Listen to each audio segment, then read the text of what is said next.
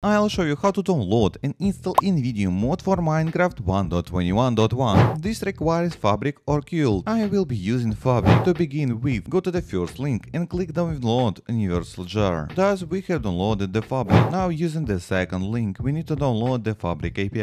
And from the third link, we download the Nvidium mod itself. We also need to download Sodium, specific version 0.5.11, the link to which you will find in the description. In all cases, you need to choose version 1.21.1. Now open the Fabric file. Here we select the required version and click install. Then we press the key combination Win+R and write %appdata% in the window that opens. Look for the Minecraft folder and then we look for the mods folder. We need to have the Fabric API, the mod itself and Sodium here. After opening Minecraft, let's immediately check our mod. We create and enter a single world and watch. The game has become smoother and it feels like it has become better. It will be useful if you have problems with Minecraft and want to increase the FPS in the game. Thank you for watching and goodbye.